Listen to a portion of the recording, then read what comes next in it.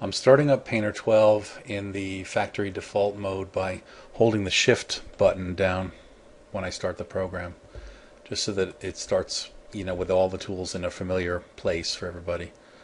And what I want to talk about is how to blend colors in Painter 12. I actually just kind of figured this out recently, and probably there are other people who figured it out.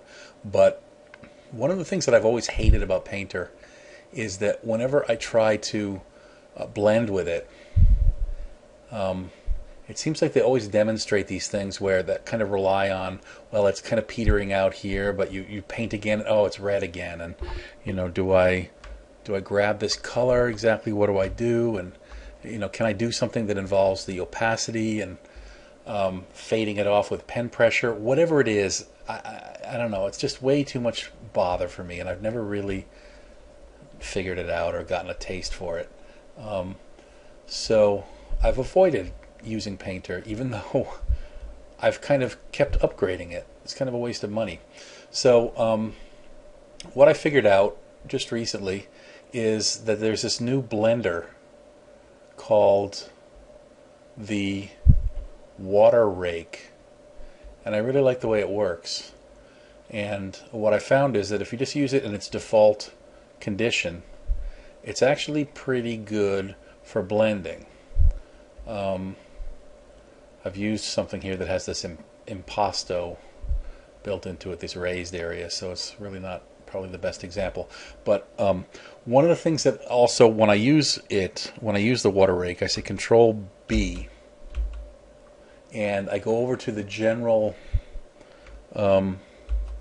settings. I just hit Control B again, general settings, and where it says method, instead of saying cover, I change it to cloning.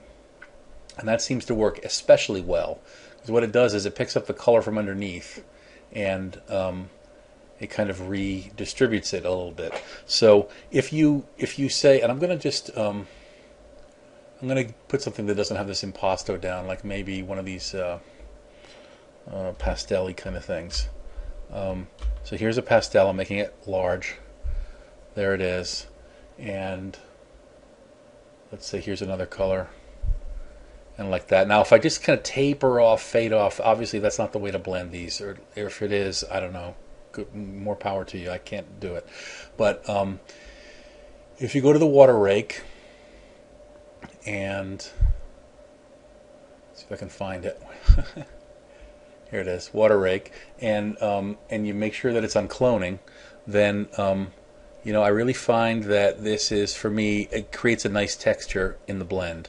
And if I make it large, the water rake, I'm using the square brackets, it makes the blending region larger.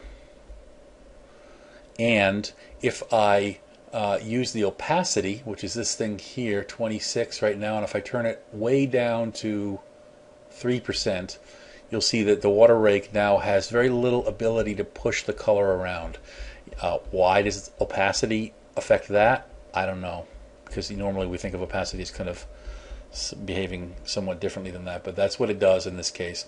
And if you take the opacity, not the size, but the opacity, and you turn it way up, then it's very easy to push the color around.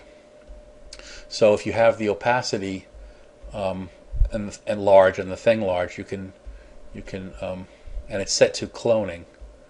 It's a pretty good way to blend this stuff.